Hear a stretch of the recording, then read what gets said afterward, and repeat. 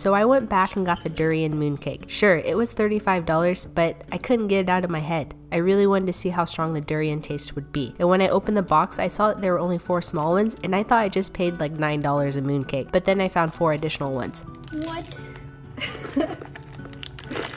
Look how small they are. Guys, oh my gosh. Is there more? Oh, okay, thank goodness.